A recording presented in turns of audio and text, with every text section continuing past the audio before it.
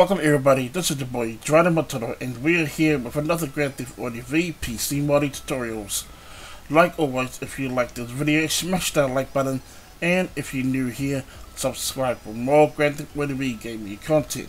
And with that all said, we're going to get straight into the video.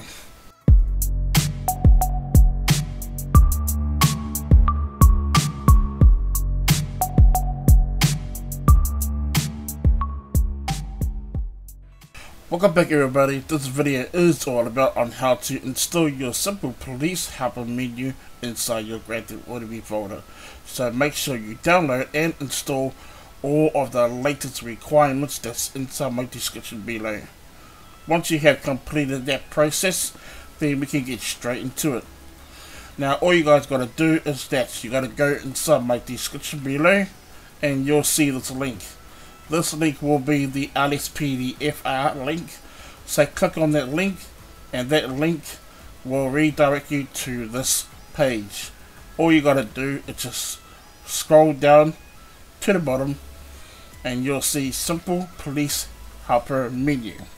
Now once you have clicked on that simple police helper menu, all you gotta do is just scroll down the bottom, then click on download this file. And then this process will take a few seconds, and then click on agree and download. But unfortunately I have already downloaded this mod, so I don't need to download it. It's right over here. Once you have finished downloading the mod, all you gotta do is open up the extract folder. And then now there goes the mod. Open up your simple police helper mod folder. And then go to your Grand Theft Auto V folder. Then open up your scripts folder. And then go to your Grand Theft Auto V game. Hover over it. Right click and open file location. Now next thing you gotta do is just make sure that you got a scripts folder. If you don't have a scripts folder, then you can just go on your Grand Theft Auto V main folder, right click and then create a new folder and name that folder scripts. Once you have done that, open up your scripts folder. As you can see, my one is completely empty. Now all you guys gotta do next is select all the files that's inside that folder and drag it inside your scripts folder. Exit out of your extract folder. So open up your native UI extract folder. Make sure it's the latest one. And then now click on native UI.dll file and drag it inside your scripts folder as well. Exit out of your extract folder. Go back to your Grand Theft Auto V main folder. Right click, refresh your game folder, exit out of your game folder, right click, refresh your desktop, and I'll see you guys in the game. And we are back as Franklin. So we are here with Franklin, but unfortunately I forgot to show you guys one more important thing. Now the reason why I made my game small to show my desktop, because I forgot to show you guys one more important thing. And I forgot to mention this to you guys, okay? So this is your game folder. Go to your scripts folder.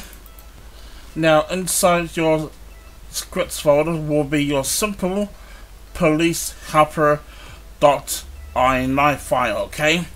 Now this ini file is really important, so all you gotta do is double click on that folder, and now it will say open menu is F5. So to open the menu is to press F5. But if you have another menu in F5, then you can change the key code. You can change the key code to F6, F7, or change it to G, H, or change it to 1, 2, or 3. It all depends on you. So if you want to change your key code, you can. But I'm going to leave it as default as F5, okay? So you can change the key code if you want to, It's totally up to you. So that's what I wanted to show you guys, okay? Is the key to open the menu is F5, but you can change it if you want to. So let's get back to the game.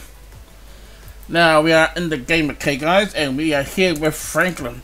Now as you guys heard before, to open the menu is F5. So here we go, in 5, 4, 3, 2, 1, F5.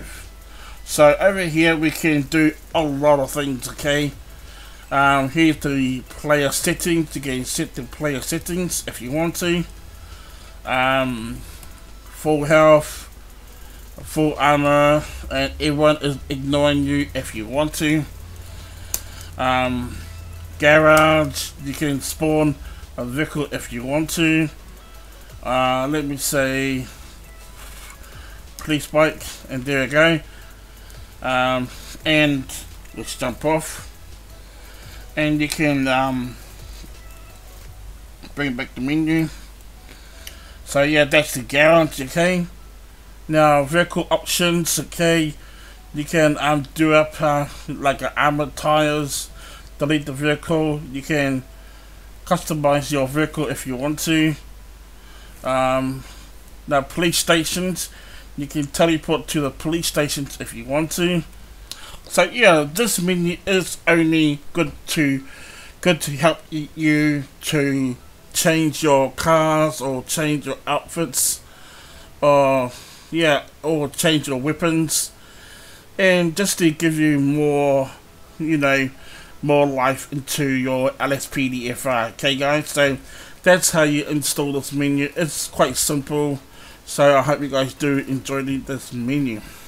And we are back, okay guys, so I hope you do enjoy this video.